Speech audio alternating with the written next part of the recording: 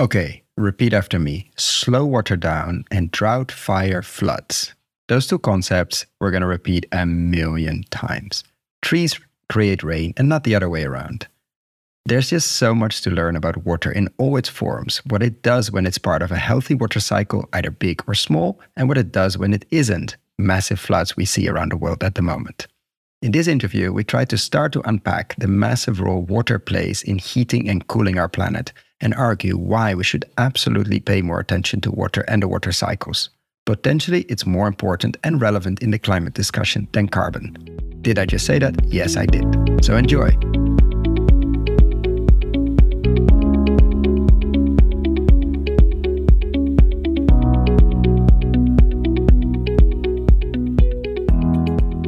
If it's true that water vapor accounts for 60 to 70% of the greenhouse effect, while CO2 only accounts for 25%, why do we rarely discuss it? Maybe we choose to ignore it because it means we literally need to revegetate the entire Earth. Bring back the marshes, the mangroves, to perennial pastures with trees, and regrow real forests that can bring back rain in strategic places. In short, bring back life, lots of plants, trees, animals back to many places on this Earth. Natural climate engineering. It is time we take our role as keystone species super seriously. In this special water cycle series, we interview the dreamers and the doers who are using the latest technology to figure out where to intervene first. They're making or trying to make the investment and return calculations and plans. So what's missing? What's holding us back? Maybe we lack the imagination to back them and try regeneration at scale. We're thankful for the support of the Nest Family Office in order to make this series. The Nest is a family office dedicated to building a more resilient food system through supporting natural solutions and innovative technologies that change the way we produce food. You can find out more on the Nest FO, that is nestfo.com.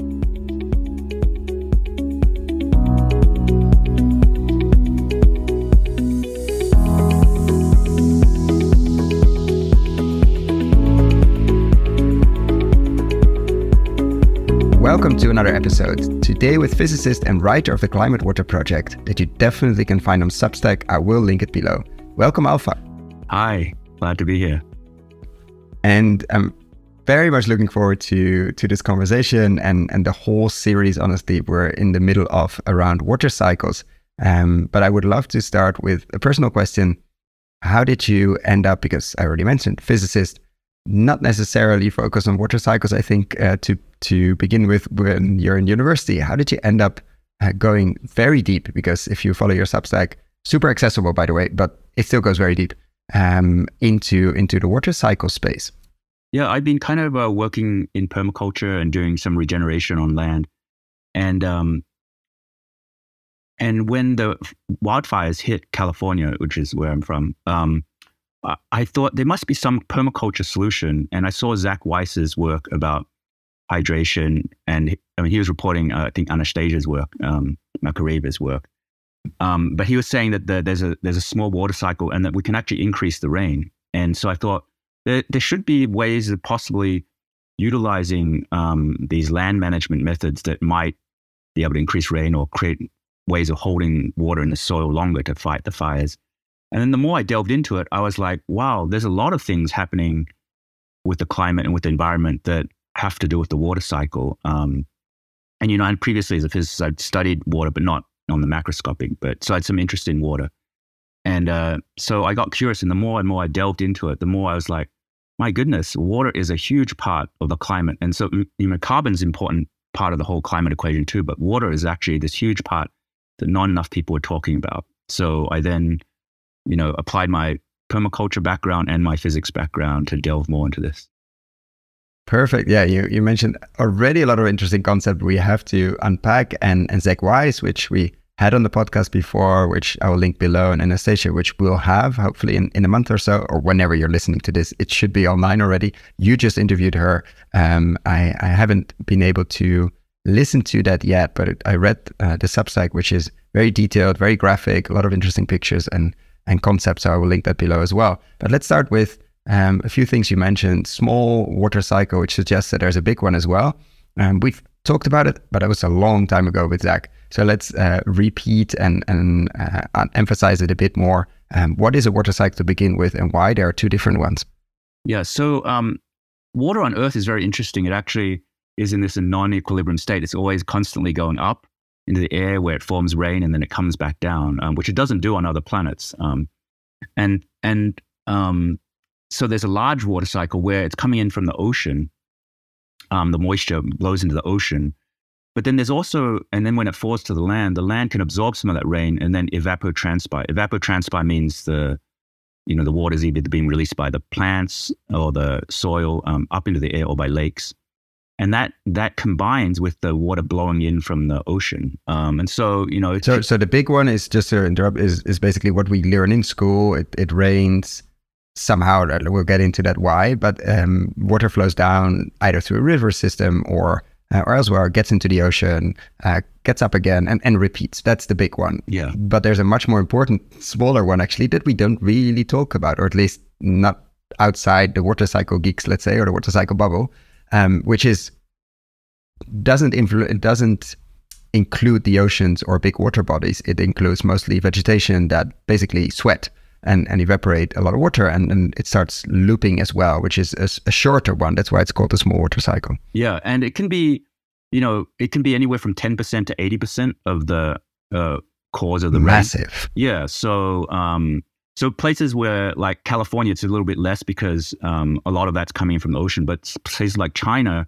a lot more of it is coming from the ground. So the small water cycle, maybe on average it's about 40 to 50% around the world. The small water cycle. And in the climatologists have also been studying this. They call it precipitation recycling. And actually, because it's been independently discovered various times in atmospheric science and climate science, it's also called moisture recycling or moisture feedback or precipitation feedback. So multiple people have come up with different terms. And it's interesting, in the permaculture and the kind of regenerative agriculture, people talk about the small water cycle. The climate scientists talk about precipitation recycling, and they don't know that sometimes they don't know this other demographic is actually studying the same thing or talking about the same thing. And why do the climate scientists talk about this? Because we mostly talk about carbon and other emissions, like the carbon equivalent, the famous little e at the end of a lot of CO2 statements. Yeah. Well, the climate scientists are studying water a lot. I mean, it is a big part of atmospheric science because, for one, the whole heating up, the carbon heats up, but then it draws in the water vapor into the air, and that affects the temperature too. So even to do the basic temperature calculations, you have to take into account the water cycle. And then, atmospheric scientists are very interested about rain, droughts and floods and all this. And so they're studying the water cycle a lot too. There's some Dutch scientists in particular that have been really pushing this precipitation recycling, Van der Ent and Hubert Savenege. And they actually mapped out how much each country and where it is, how much it's the small water cycle or the precipitation recycling is playing a part in the rain. And they're like, we really need to get the climate scientists focused a lot more on this. So there are people in climate science that are really saying, hey, how come our field is not focusing enough on the hydrological cycle? And then within your writing and publishing, because you're not just writing, I mean, you're recording podcasts as well and doing a lot of drawing as well. What do you mostly focus on? Why did you call it Climate Water Project on Substack? What's the reasoning behind the title? Well, right now, one of the big, existential threats and problems for the world is the climate, and I wanted to put some emphasis on that part of the equation of the water, because I think the part on the land, it's a lot more, at least it's been a lot more understood. But I think people are not always connecting what's happening on the land with water with what's happening in the climate. But because there's a coupling between the land and the climate through the trees and the lakes and the soil that's evapotranspiring, there's a very important thing. So I wanted to focus on that. And so what is that important connection? We've had Walter Jenne on the show a while back. I'm thinking 2.5 years almost, or at least more than 2, but I will link it below as well, who basically said, stop focusing too much on carbon. There's the water vapor to focus on and the water cycle to focus on, as we've devegetated pretty much most of the earth, or at least large quantities. How would you describe why this evaporation is so important? And not only to create rain, which it does, and we'll get to that, but also in this heating and cooling that we're in the middle of and being hit by, as we're talking end of May, beginning of June 2023. There are droughts everywhere and floods everywhere. And the fire season hasn't really started anywhere yet, I think, but actually some places for sure. Like, it seems definitely we're off balance. So why is that vapor part and that evaporation part so important, also for heating and cooling? Yeah. So well, when the rain comes down, it can flow all the way back into the ocean. But if you slow that water, say if you have more forest or soil that's more absorbent, it stays in the land for longer. And then when it evapotranspires, it can evapotranspire. There's more water left on the land to actually evapotranspire. If you can imagine, it's like there's a certain amount of water on our continents, but if it's all rushing out during the winter, during the wet season, then there's less water there to evapotranspire. And that evapotranspired water combines with the moisture blowing inland from the ocean to create rain. So you're going to affect the amount of rain on your land. In the dry season. Yeah. Yeah. So basically by missing the evapotranspire effect, because you don't have vegetation, you don't have full-grown forests, et cetera, and basically rushing down the water when it falls, and it does fall, but then it creates floods and everything, it rushes to the ocean, it's basically lost, and you lose that effect of 10%, 20, 30, 40, 50, 80%, whatever it is, depending on where you are. So you miss the rain part as well, which means you get even less water coming down. So it becomes sort of a negative cycle. Yeah, you can think, but there's an interesting way, because the rivers can still have the same amount of water going out to the oceans, but if you slow it down, you actually have more water on the land. So an analogy, it's a little bit counterintuitive, but analogy is to think there's a museum, right? And people coming into the museum at the same rate, and then they're leaving at the same rate. But if they're just seeing the pictures in one room and then leaving immediately, then there's not going to be that many people in the museum. But if they stay in the museum for like 2-3 hours for a long time, then they go back out. The in rate into the museum and the out rate is the same in both cases. But in the first case, there's a lot fewer people in the museum. In the second case, there's a lot more people in the museum. And it's the same with the water on the land. If it's slowed down, because when it goes, if the soil is holding it, so it's slower to go out, you still have the rivers flowing, but with the same amount total going out. But it ends up being a lot more water on the land. So it's a little bit of a counterintuitive thing, but yeah, because you get this competition fear thing, like, yeah, but if my land or my neighbor's land, my upstream, whatever, holds the water longer, it means there's less water for me, or there's less water in the river, people downstream, etc. But that, of course, doesn't change. But the rule is, or the aim should be, slow down as much as possible. And you have longer water probably as well in the season, depending on where you are. If you have issues, let's say later in the dry season with your river flows. Yeah. So one of the things with river flows that people don't always realize is that it's coming up from the aquifers too, and the groundwater is feeding the rivers in the dry season. So if it just flows over the land as runoff, then it flows out all during the wet season, and you don't have much left for the dry season. But if you can actually slow the water so that it kind of sinks in and goes underground, then it can come out 2, 3, 4, 5 months later during the dry season. So your rivers can keep running. So it's a way to keep your landscape hydrated more during the dry season. And also, if your aquifers are high enough so that the tree roots can reach it, the tree roots, it's called hydraulic redistribution, can bring up that water during the dry season. And then the mycelia can actually pass it to other trees who maybe don't have deep enough roots to get to the groundwater table. And so that keeps it all hydrated. And then some of that can actually then evapotranspire into the dry season too. So it actually lessens the extreme. Dampens the crazy peaks that we're seeing now everywhere. Yeah, you can think of groundwater kind of like the ocean too. Groundwater, because they're huge bodies of water, the groundwater is way more water than the surface water. It's like a buffer. So they did studies in the Amazon rainforest. During the wet season, the tree roots actually push down water into the groundwater, and then during the dry seasons, they'll pull it up. And so you're basically creating a more even amount of water.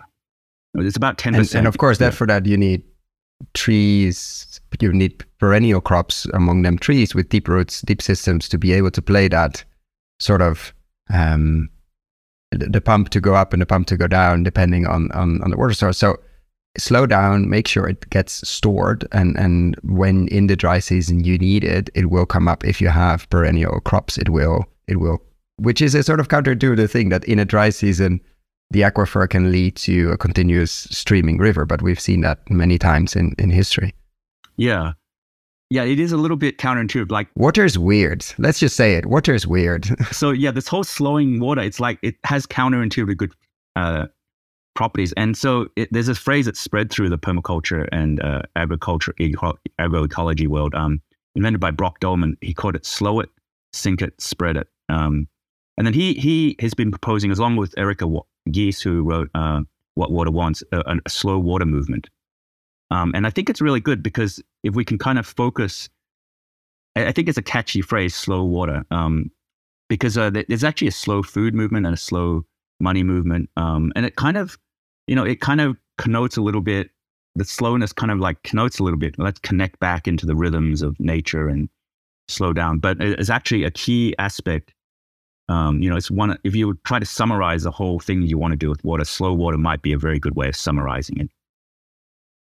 Which is a good title maybe for the series. Yeah. So, and then you mentioned vegetation leads to rain, which already it sounds counterintuitive from what we always learned. I think we always learn like, okay, rain leads to vegetation.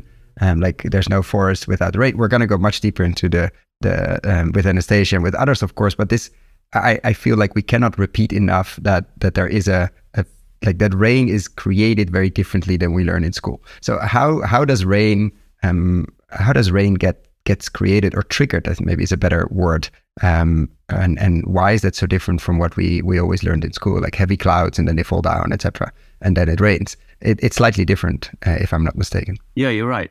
Well, it's interesting in like some of this, regenerative world, people do talk about forests creating rain, but the scientists didn't really believe that until, after the 2000s, when they started measuring, say in the Amazon, you can measure the isotopes of water. And the isotopes of water, if they travel all the way from the ocean, is actually different than if it comes from closer, like from a forest. So they captured the raindrops and they could basically tell the source. Yeah, where so does they this could tell drop that come from?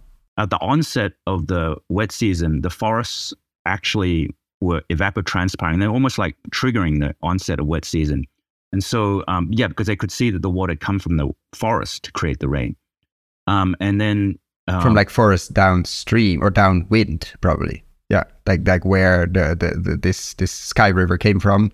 So they could basically see, okay, this drop came from not from the ocean, but came from something much closer. Yeah, so climate scientists begin rewriting. I mean, and also the people doing the precipitation recycling, the small water cycle, had been saying this too, but it's now kind of becoming a bit more seeping into the mainstream climate science. That, oh yeah, forests do create rain, and there's actually a number of aspects that also may be influencing this. So David Sands, he discovered, I think in the 70s or 80s, that bacteria were starting to, that they could float up in the air and actually seed rain. And then the people discovered that fungi spores could too, and then also lichen, some of those molecules. So they could float up in the air currents and then seed the rain. So rain, when a water vapor, when it's in the air, it needs to be above saturation humidity, but it also needs something to nucleate it to form rain. And so, and this is still a bit of a nascent field, but it seems like there's also, little microorganisms that can seed the rain. And so in the forest, you have more of these. So that's one aspect that also... Whoa. Let's double click on that. So the forest not only transpire water molecules, but also certain bacteria, you mentioned a few other organisms that trigger the rain. Like without that, even if you have a very quote unquote heavy cloud, as long as it doesn't have these organisms, rain is not triggered, which means literally the forest not only creates the rain, but also triggers the rain. Yeah. I mean, it's still a bit of a nascent field of study because, I mean, there are other things that trigger the little things in the air too, like dust and other things, pollution and other things can trigger the rain too. But it seems like when you have more vegetation, more of these microorganisms can go in the air. And so that can play a role. And then another thing that can play a role that Francina Dominguez, a climatologist at University of Illinois, has been studying is that the forests create a turbulence. So when wind is blowing along, it can be blowing very fast, right? But if it doesn't slow down enough, it's hard for the water vapor molecules to find each other and to nucleate into rain. So if you can slow that air down, and so what? So not only the water we have to slow down, but also the air. Yeah, so the forests kind of create this turbulence, and it can go up to 1 kilometer, like this turbulence. And so it's slowing down enough.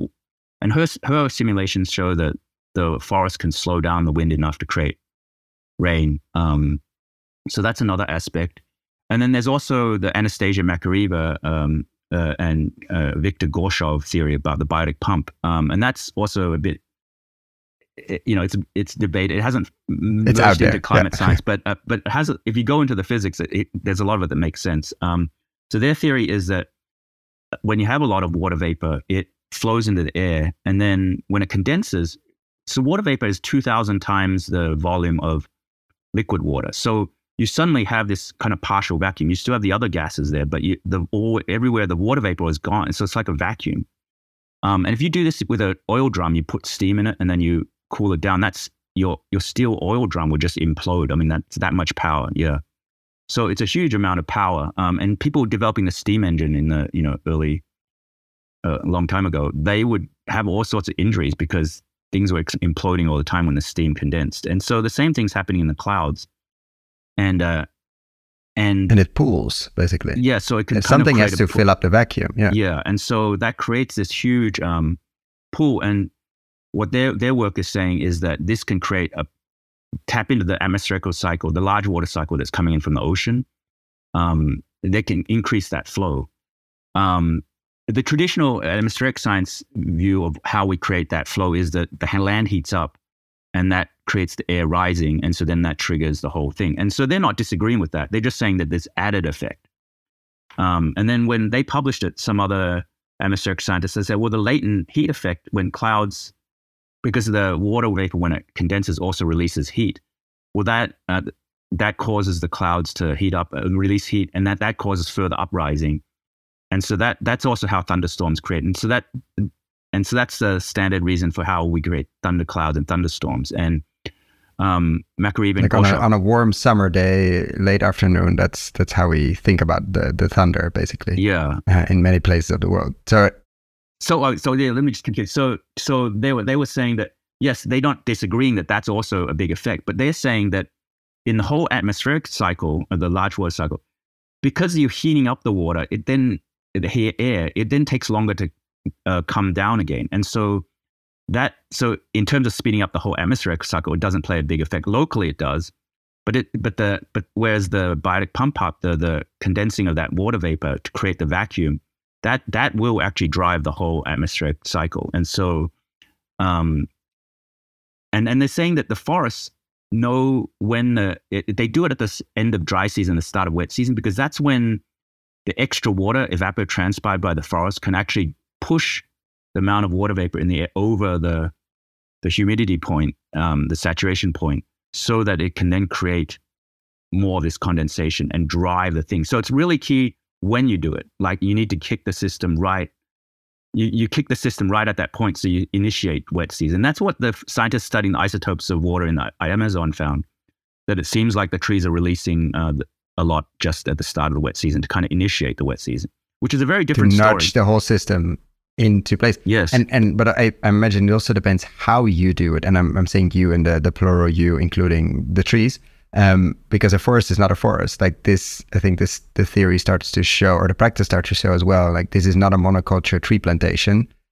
They release very different isotopes, etc. They release very different organisms compared to a very full-grown Amazon rainforest. So there's which is also called rainforest for a good reason.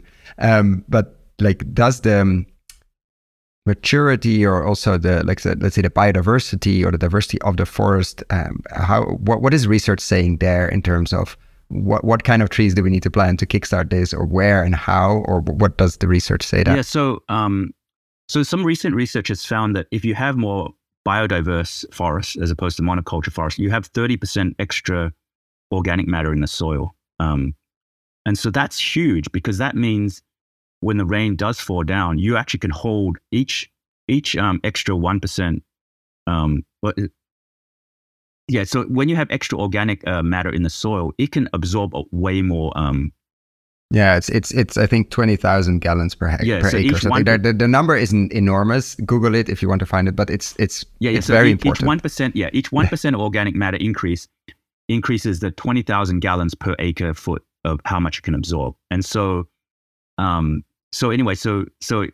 increase the amount of it can absorb a bit in the forest. So that means that, and if you just go outside and there's not tree forest, like when you get in the dry season, the soil is all dry. But if you go into the forest, you can look under the leaves and dig a little inch, like the soil can be still wet. And that's because the forest is able to hold a lot of that wetness in, and so that's key. So it's holding into the dry season, and so that helps it then have enough water to evapotranspire to trigger the wet season. And in addition, the wet season, basically. Yeah.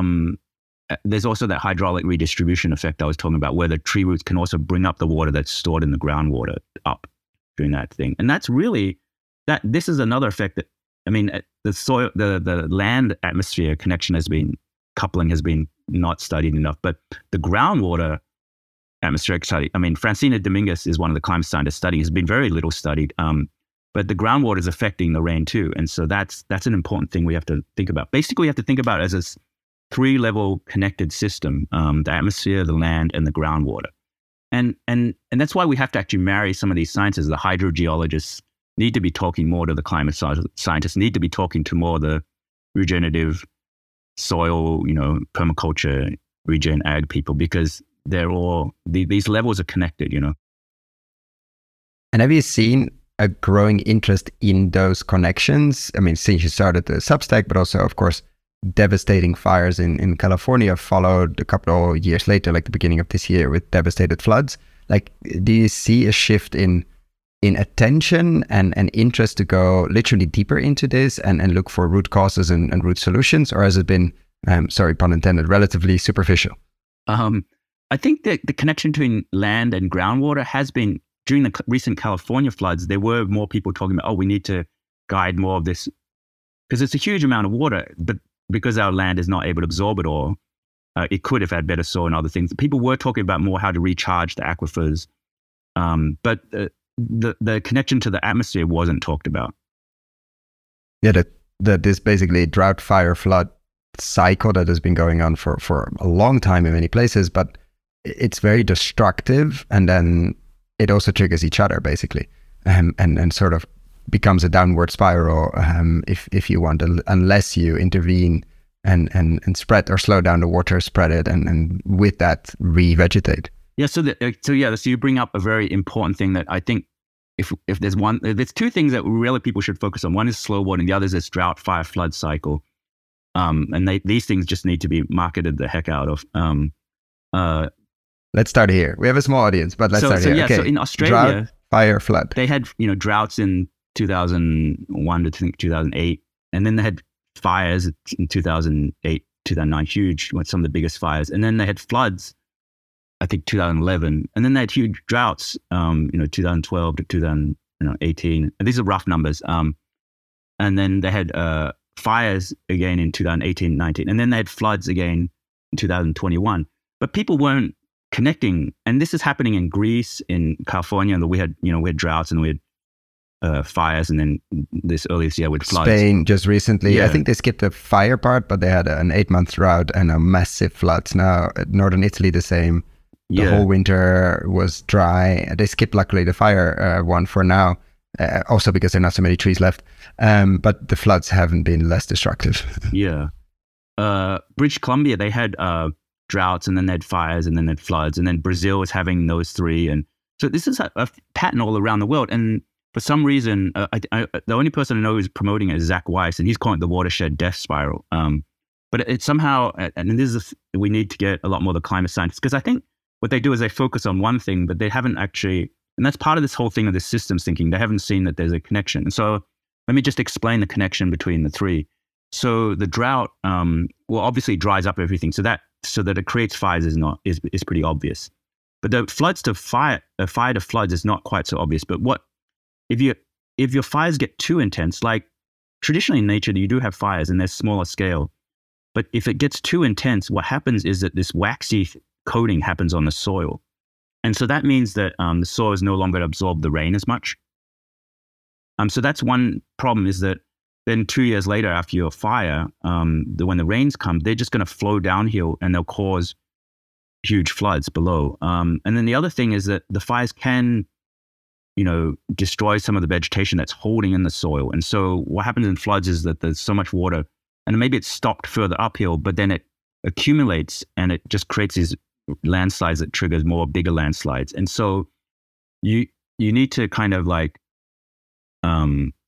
after a fire, it's really key to go in and kind of remediate the soil, mulch it or whatever. And then it's also key to replant, because, and depending on where you are, like willow is a native species. That's a very good, very fast growing tree that also it has deep roots. So you want deep roots to hold that, stop those landslides. The flood will come. Like the rain will come at some point, and it will become a flood unless you take measures. We need to raise awareness. Whenever there's a huge fire anywhere in the world, we need to tell people, hey, you better be careful, because you're going to have big fires in 2 years.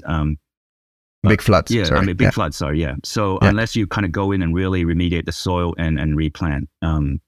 And also, does the lack of vegetation and the drought also lead to bigger rain, like bigger spike rain events? Has anybody researched that? Like that the rain actually is more concentrated and leads to even bigger floods, and instead of being spread out better? Yes. Anastasia and Makariva and Victor Gorshoff did study stuff also about, we actually may be triggering bigger rains too. But maybe we should get back to that after I just finish this cycle, and then that's a bit more. It's another very important aspect of this whole thing. So after the floods, what happens is that huge amounts of topsoil. I mean, that topsoil is it's key to the agriculture, and it's key to plant growth, right? And so we're losing a lot of this soil. And so what happens then when you then have rains over the next 2-3 years? A lot less is being held in the soil. So you're decreasing the small water cycle. And also, you're decreasing the amount the aquifers fill up, because you need the soil to help guide it into the aquifers. And so it's causing a huge problem. And so then you're more likely to have droughts a few years later. And so then the cycle continues on and on again. And so again, after floods, it's important to kind of build up the soil. And, if there are, lots of techniques in regenerative and permaculture to kind of grow soil quickly. And also biodiversity is important. Birds can replant seeds, and squirrels and all sorts of animals play a role in regenerating ecosystems. So that's the basic cycle, this drought, fire, flood cycle, that it's such a big deal that I really feel like we need to focus on it. And talking about the whole investing, I think there's a whole investing thing too, because a lot of people can regenerate locally a lot of the stuff to help deal with floods or fires or droughts. And so insurance companies, for one, would be very interested in doing a lot of this, helping ameliorate a lot of this natural disaster. So they could fund some company that's going in to local bioregions and helping people, start these projects, because it needs to be done at the local level. It's a good bridge to the finance side. I mean, who picks up the bill of these devastating fires and floods and drought as well is either insurance companies or taxpayers. Like we see now massive payouts in Spain for the drought, for farmers, and now the floods, and same in Italy. Of course, there will be a lot of work to restore the houses lost and all of that. And so you're mentioning insurance companies, and have you seen examples of that connection? Almost, it feels like this super far away world of insurance companies and maybe also taxpayers, because they pick up the bill at the end of the floods and of the fires and of the drought as well, to start intervening there or to quickly get into action? Or is that something that we just really have to work on? I'm not quite so clear on how much insurance company. I do know in California that they're looking for alternative solutions, and so they're asking, because they're having to pay out billions and billions of dollars, like PG&E, the electric company here, like when these things happen, like they're looking for different solutions. I know in China that they started a whole sponge city concept because they destroyed a lot of their wetlands and other stuff there. And because there's so much people, it's hard for grass to grow and, you know, vegetation to grow. But they started having huge floods, like, you know, millions of people was displaced. And so they realized they had to do something. And so they started a sponge city concept where they started putting in wetlands again. They started moving people off floodplains. They, you know, made the rivers curve more so it'd slow down. They worked on slowing the water and they getting the rain infiltrated into the land. And so the more when big rains come in and infiltrates into the land, then less you're going to have all that water flowing into big cities. So I think there's at this time there's 30 pilot sponge cities, and you know, it's a huge project because the whole Chinese government gets behind it. So there's an example where it's having quite a bit of success of implementing a lot of this slow water, rebuilding soil, you know, rebuilding wetlands, moving people off floodplains strategy. And I do know. And then in general, yeah, sorry, go ahead. Yeah, I do know also local governments, you know, because they can be really concerned about floods, and so they, you know, sometimes they'll put in bioswales. Bioswale is a swale is a little indentation in the land so that when rain flows, it gets caught in these swales. And so I know in the San Francisco Bay Area, like in Alameda, where it's more danger of flooding, like they'll put in bioswales and different things to capture some of this water. And so there's various implemented, you know, hodgepodge solutions that local governments do. Yeah. And if you would be, I mean, there are a few people listening to this that work in the financial sector, either investing their own money or other people's money. So I always like to ask, of course, without giving investment advice, but what would be your main message? I mean, you repeated two things already, like slow water down and drought, fire, flood. But if we would record this in a theater in California and it's full of financial people, quote unquote, what would be the main message you want to send them home with to remember from an evening, for sure, filled with a lot of information they didn't hear yet? So what would be your main message to tell the financial world in either Wall Street or London or New Delhi, etc., to take home with about the work you're doing? Well, the return on investment is huge in this area because fires, floods, you know, and droughts are causing billions and billions of dollars, trillions of dollars worldwide, right? So your return on investment is huge if you invest in some of these soil, you know, remediation, you know, stuff like this. And it's relatively if you're cheap. able to get the payment. Yeah, if you're able to get somebody to pay for it. That's like your return could be huge if you're able to get the either local government or pension funds, or figure out a way to get paid for the value you create. Right, because, well, yeah, at the moment, you know, they're having to pay out billions of dollars when these things happen. And so someone's losing. But it doesn't mean automatically you get paid if you save them that money. Yeah. But I do think, yeah, so I think there's various aspects of people who pay, like the government. If you can get the government, you can get the insurance. So you could work with local governments, you know, get them to do a partnership and come in and do things. The other thing is that people themselves are very concerned. I mean, everyone's concerned if you're in an area where the natural disaster can happen, and if you can lower your risk by 10%, you know, there's lots of stuff you can do to lower the risk. So one of the things I've been proposing is like wildfires. If you can have more groundwater, then you can, you know, the tree roots can bring up that groundwater during fire season. Then you actually lowering your risk maybe by 5%, 10%.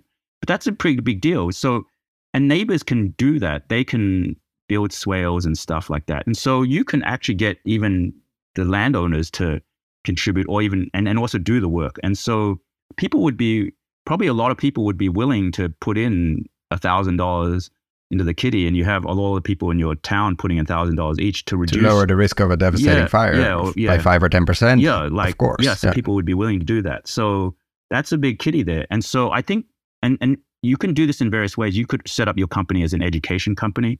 So you could come in and you're educating people on this, on slow water, the small water cycle, the, you know, drought fire cycle. The various things you can do is slow it, sink it, spread it. And so you do a training course, and then have people activate themselves, you know, so that could be one way to do it. And I think, you know, and so, and what you can do is you can kind of sell, I mean, there's things that go viral now, and there's grassroots movements. So you can get some kind of, say, a slow water group in your town. So you set up the structure. So you're guiding the inhabitants of that town to form these collaborative groups where they come together. and they're doing the actions, but maybe they need a little bit of professional help in certain places. And there's certain things you might need to do, like certain earthworks, which are digging certain things to catch the water. Maybe you need professional help to come in and do that work with the tractors and stuff. Or if they decide to do permeable pavement, you can set up on the back end the professional services that you bring in, but you're kind of guiding the facilitation process, and maybe the local government can pay, but maybe the insurance governments can pay for it. Maybe they would also be willing to pay you, for a course. You come in and do a course that everyone pays $50, $100 or to learn how they can deal with these natural disasters. So I think, you can set up some kind of startup that, because this is billions and billions or trillions of dollars, like, I feel like this is a huge sector that's like ripe for huge amounts of, you don't want to be doing this for profit, but there is a lot of money available potentially in this sector. And so what would you do if you had, let's say, $1 billion to invest in this space? How would you put it to work, or where would you put it to work? And I'm not asking for specific dollar amounts, but I would ask for what would you focus on? What would be the main 3 parts, 4 parts, 2 parts you would focus on in terms of if you had the luxury and the burden to put a lot of money to work, in this case, let's say $1 billion. Okay, so maybe 3 prongs. I would do the bi-regional approach, get grassroots movements happening around this slow water concept. The second one would be... Which should be relatively cheap. Yeah. And then the second one is an educational campaign. So that's where you can actually kind of, and then the third one is, I really think that you want to kind of bridge academia with this, because in certain countries, the science plays a big role in governments determining it. And so if we can get think tanks and getting academics to kind of I love it how you say certain countries. Yeah. Yeah. Certain countries you can do stuff without, they're not so interested in doing the science to the government to implement policy. But still, I think that a lot of this, we're talking about it because in the 2000s, scientists started to be able, maybe because of technology, and they started measuring a lot of things. Like, otherwise we wouldn't be talking about this. So a lot of this has to be coming from science, actually, and from practitioners as well. So you would definitely put quite a bit of it to work in terms of basic science, what we don't know yet. And what would be main parts you're most excited about to put some scientists to work to dig deeper? Well, I think modeling, and this is kind of where I'm interested in doing some of this work too, is modeling like the flood, fire, drought cycle. So figuring ways to do that. The whole small water cycle and vegetation, like how the vegetation's affecting it. I think more work needs to be done. There are people working on it, but it needs to be expanded. So it goes under different names. One is land atmosphere coupling, or vegetation atmosphere coupling.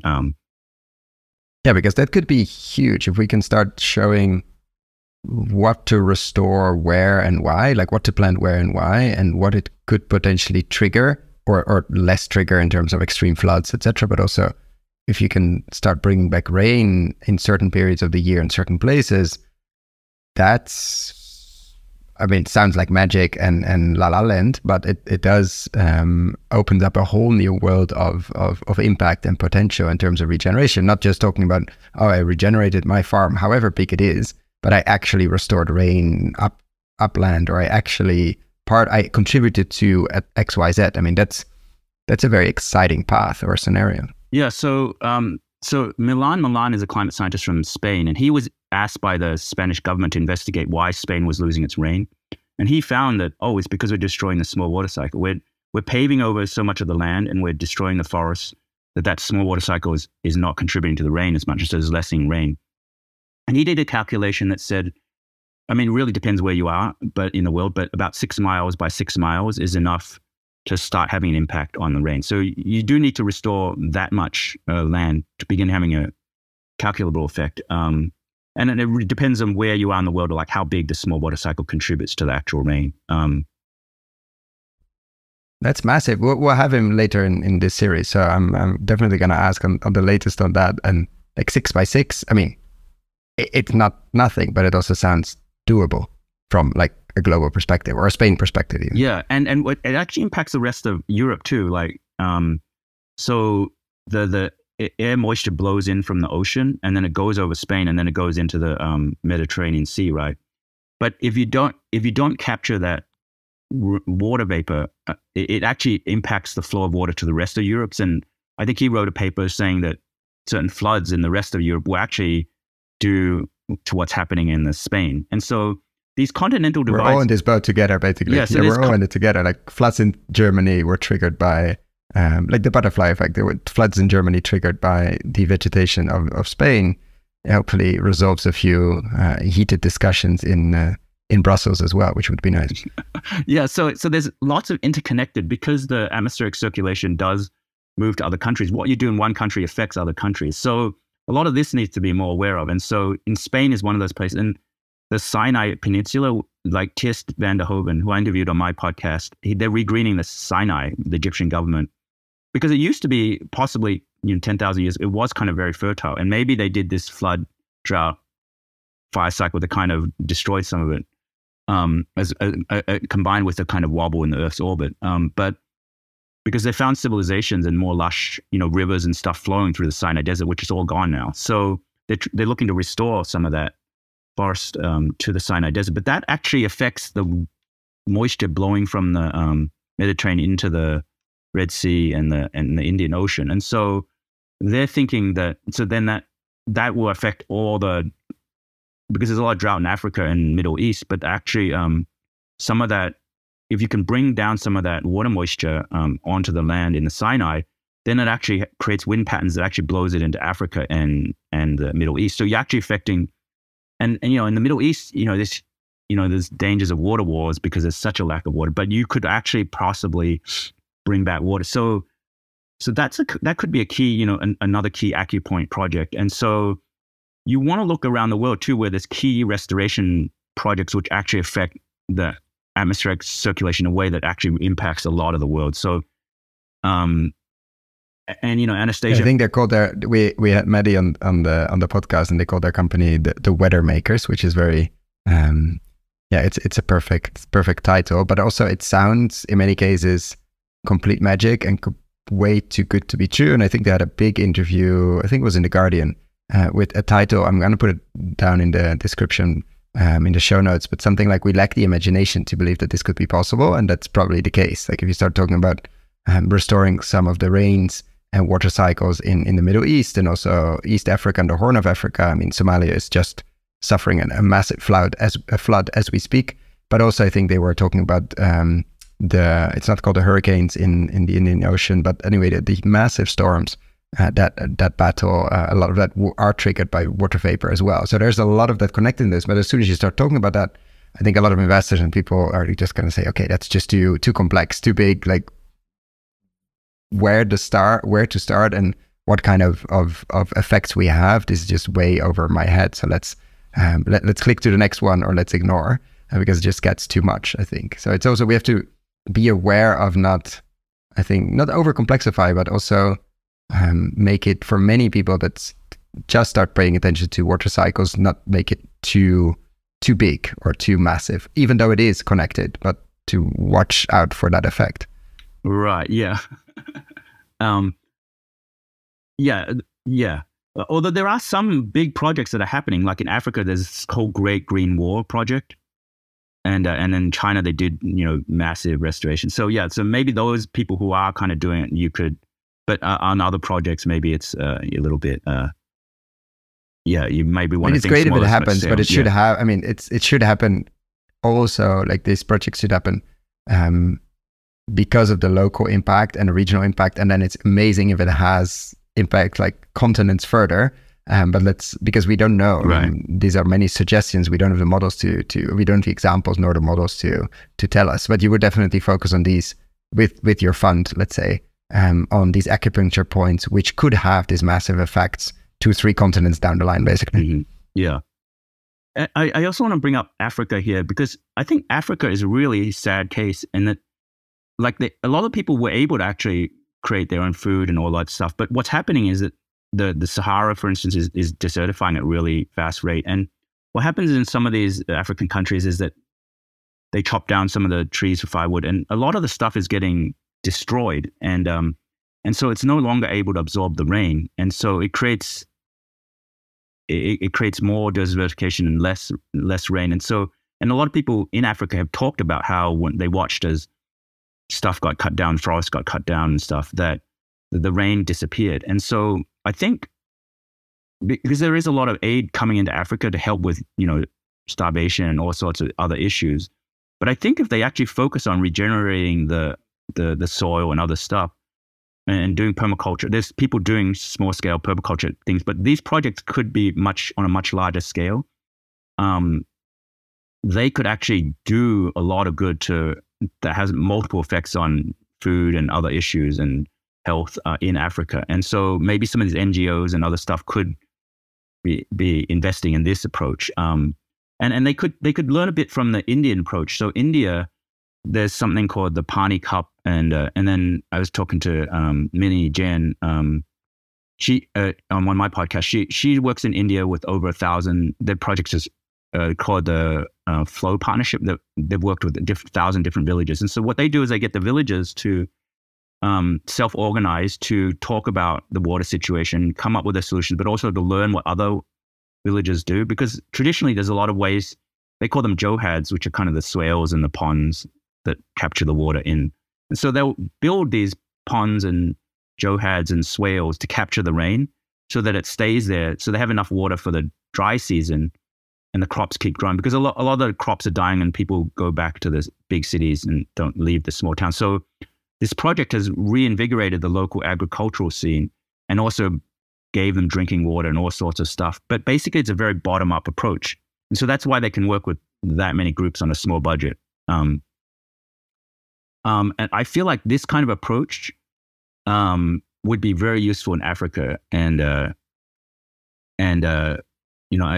We've recently begun talking to some of the people in Africa. It's really dire. I mean, like, as sad it is in like, Europe or America or even in, like, India or China, it's really sad in Africa, and we're going in, with the smartphone and all the EV technologies, we're mining the heck out of, like, say, the Congo for this lithium and, like, destroying all the water cleanliness. Anyway, like, because we treated Africa as this mining thing that we can mine for all our computer and stuff, we don't realize, we're not paying attention to that, and that's destroying all the land there, and it's really destroying the water stuff. So it's extremely sad, and it's causing a lot of wars and other stuff there. So you definitely focus a big chunk of your fund to invest in on the continent, basically, and focus on the acupuncture points there. Yeah, because I think it has huge ripple effects. Like, just because this, like, then if you actually restore the thing, then you have less of this huge immigration into Europe, recently with all the Africans and, like, people worry about these climate migrations. But if you can actually restore some of that thing, that affects, and then also because the large atmospheric circulation, what happens in the Africa is actually impacting the weather elsewhere too. And Milan and also Anastasia Makareva, because they were saying that the water blows into the Indian Ocean and stuff like that is actually creating more hurricanes there. And so the Pakistan, the recent floods may have been to do with all the extra water moisture that didn't get captured when it blew over the Sinai Desert in Africa. And so then it creates more, that moisture then is more likely to form hurricanes that then create atmospheric rivers and blow. So, like, there's this huge ripple effect. So I don't know, I think it'd be good for us to focus our attention of what's happening in Africa, because everything is so connected, that it has big effects on everything else. And as a final question, which usually leads to other questions, but if you, unfortunately, you no longer have your fund, but you do have a magic wand, a magic power to change one thing and one thing only, what would you change overnight?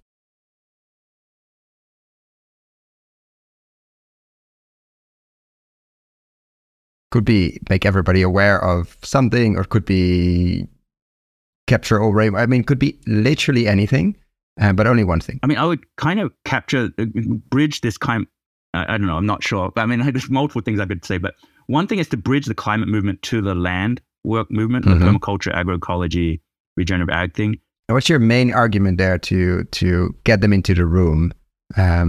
Like, hey, water vapor is important. Or like, what's an opening sentence you can use in that? I'm asking because, like, so much attention goes into the carbon space and the climate space, Right. rightfully so. But it feels like the rest is a bit ignored, and it plays a massive role in cooling and heating and cooling, as we discussed before. Like, what's your opening sentence to, let's say, a climate scientist to get him or her interested in the water stuff, quote unquote? Well, first, to look at some of the work that some of the climate scientists are doing is just not getting enough attention around the whole small water cycle, precipitation recycling, and that this work has been done by some scientists. And then in terms of like the cooling effect, like I think that's a huge thing that people, because what happens is the water vapor, it's like sweating, so it brings up that heat from the earth, and then it moves it up higher in the atmosphere. And then when it's high in the atmosphere, that heat, when it gets released again, when you form clouds, it doesn't have to go through as much of the greenhouse gases lower down. And so then it can actually radiate into space. And so it can actually cool the planet, this water cycle. So we can make the planet sweat, literally. Yeah. And so it definitely, a lot of climate scientists agree that it's locally cooling. They don't necessarily agree as much that it's globally cooling, but like if they look at the work of Anastasia Makareev and Gorshkov, they're kind of doing, they're pinpointing some of the areas in the climate model as like, maybe it's a little too technical to get into, but there's a certain way they parameterize everything with the convective adjustments that doesn't take into account the forest evapotranspiring and various things. And so I think we need to focus a little bit on attention that these two have been pointing out about the areas in some of these climate sciences that then would raise a lot more attention that actually can cool the planet. I mean, intuitively, you can make a lot of sense. I mean, you move that water vapor higher into the air where it releases heat, so it doesn't have to go through greenhouse gas, so it can escape into space. So then you cool the planet. So it's playing a huge role in cooling the planet. But it's been completely under-modeled, I think what Jens said like was too difficult to model, so we didn't look at it. And that sounds a bit sad and interesting, but also a huge opportunity. Like there is this potential, and we need a lot more research that there is a way to cool the planet, and we're definitely overheating with vegetation, with healthy soils, with healthy forests, etc. That has not been part of the current, let's say, the broader mainstream climate discussion. And it should be, at least it should be part of the discussion, and we should look into it.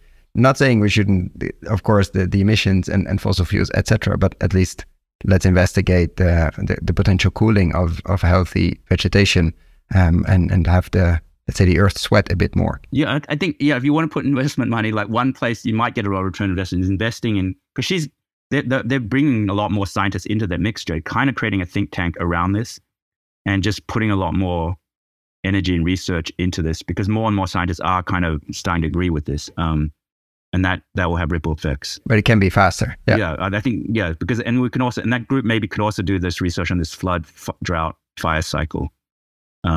Which probably triggers, I mean, the drought has to do with heat. The flood has to do with heat or cooling. The fire definitely needs heat.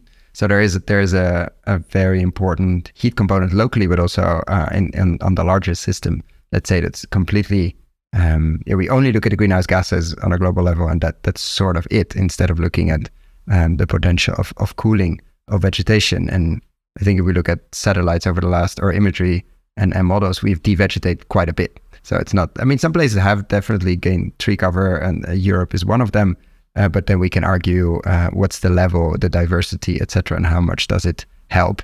Or is it a large forest? We just did an interview in let's say north of Costa Brava, and there's a lot of forest, but it's overgrown monoculture forest that was abandoned 100 years ago. That's not a healthy forest, and you can see it, it's suffering. And it needs a lot of work to be able to play a role again in the cycle. It's currently not, or it's currently playing a role, but not a very constructive one, let's say more a destructive one. So there's forest and forest and tree and trees and trees. But I want to thank you so much for your time and the work you do. Yeah, of course. Yeah, so like one thing, and just the investment, the education thing, like one thing, like there's a whole permaculture. They have a whole way of doing permaculture courses. I think creating a climate permaculture, like bringing those things together, and then creating education, training a lot of people, like that way you can kind of create some money to, educate as well. Or you create your own kind of thing, like Elaine Ingram did with the Soil Food Web, kind of train people in learning about these connections, and then, and so that's another investment opportunity. Yeah, no, there's a an opportunity on the education piece. It's not easy. I mean, what Elaine did is absolutely amazing to be able to create an education piece out of it. I think Zach is doing quite a bit of that, Zach Wise and others. It's of course, but because of the technology we have now, I mean, we're recording this online. Yes, there's lithium, which has been mined horribly in many cases, but it also enables us to do to write on Substack and to record this. So there are opportunities now for crazy drought, fire, flood videos to go viral, and there is this tech to be available to us. So we definitely should use it and trigger, because education can be global and can be, I'm not saying instant, but at least much more structured or much faster than not so long ago, where it had to go through multiple cycles of scientists, then into school curriculum, and then we had to wait 20 years before people were in some kind of position of any kind of power, and that's just way too slow at the moment. Yeah, actually, maybe like a carbon tax, like there's a carbon tax, right? So there's maybe a water tax. Like when you buy your EV and your lithium batteries and your smartphones, think about what you're doing to destroy Congo, and like put in some money that helps, remediate the soil and the stuff in Congo and other African countries. So that's a way to kind of maybe funnel money from all our computer and water stuff seems to be more really, connected. Destroying really Africa. Water intensive. Yeah, absolutely. And so with that, I want to thank you for your time and thank you for what you do in this space. Obviously, I will link as much as possible in the show notes below. And I thank you so much for coming on here and share the fascinating look into water. There's way more to do. We're going to cover it from all different angles. But thank you so much for coming on here and share. Thank you. Really appreciate it. Thank you so much for listening all the way to the end. For the show notes and links we discussed in this episode, check out our website, investinginregenerativeagriculture.com/posts. If you like this episode, why not share it with a friend or give us a rating on Apple Podcasts? That really helps. Thanks again, and see you next time.